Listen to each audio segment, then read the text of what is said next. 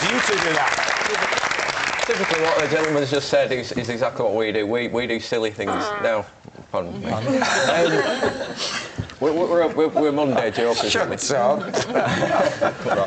And if we upset anybody, it's straight out, you know, straight off. What do you do? And we can apologise. I've never actually upset anybody because everybody just thinks we look stupid anyway. Get us back, put it that way. We're a visual slap in the face of people. We dress up. Yes.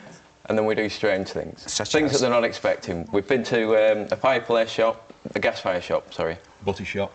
Butty shop. The gas fire shop was a good story. Go on, then. Tell us the gas fire shop story. I sent Sam down. He's the man, you see. I think up the ones. I flick him over, he nods them in. I sent him down. He had a load of coal in his arm.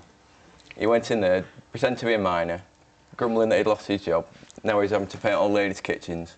Dumped a load of coal on this bloke who just stood and looked at him. Oh, his face froze. He was absolutely, he just didn't know what to do. Classic. And the best thing is... Classic? And tell him what he shouted. Go on. So I'm painting old ladies' kitchens now. Coal is king, I said. Walked out. And we're doing it to people we know as well. And they don't recognise us, which is a good thing as well. So what else have you done? The sandwich shop was about a 3-month one. A lot of thought went into that. We created 2 characters, and Malcolm Ease Morris. He used to go in and get the sandwich. I used to stand outside because I crack up laughing, to be honest. And so I had to stand outside. So he'd tell me I was a dangerous one. We put on voices. He can't come in, he'll bang his head. He'd bang his head. He's an idiot and you don't want him in shop. And they'd always try and coax me in, so I'd run away. Now, for 3 months, they believed that we were really people.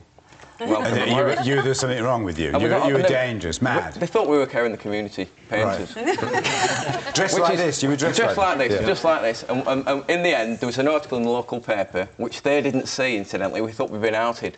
So we left it on the till. When we went in normally dressed, but they didn't recognise us again.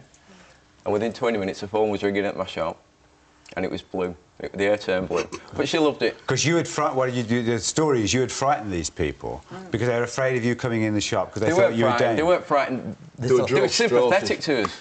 But they were doing straws as true service because they wanted to go out the back and laugh the rest.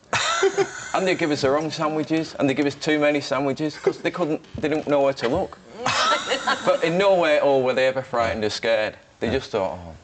So you make this is a kind of hobby of yours? It's a bit of an obsession lately, yeah. Oh, is it becoming every now and again? Oh, the last 12 months, yeah. You do it all the time? We do it yesterday. Yeah. You could be Jeremy Beadle, you two, couldn't you? No. And what happens when you're beadled? Tell us about it.